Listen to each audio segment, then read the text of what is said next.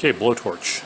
I find the drab green to be an awful color display for Blowtorch, so I made this one in gray instead of the drab green.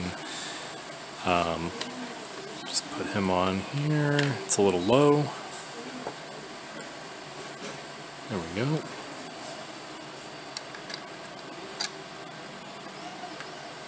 There. Looks like I need a new O-ring in this one too. Really got to get to work putting O-rings in these guys. Alright, so there's that. Now the mask and helmet can be a bit tricky. So essentially I'm going to put the helmet on first and then the mask, if I recall correctly. Actually, let's put them on outside of the display first, like so, and then put them on like that. There we go. Maybe, almost. There we go. So it goes like that. Alright.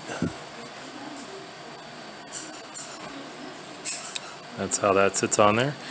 And then his gun, just to make it easy, we're going to turn the holder so that it opens up on the right hand side so we can go from right to left, and that just squeezes into place there. Might have to tilt it if it wants to kind of naturally turn on you there. Alright, and then the backpack goes in this hole right here. That's it for Blowtorch.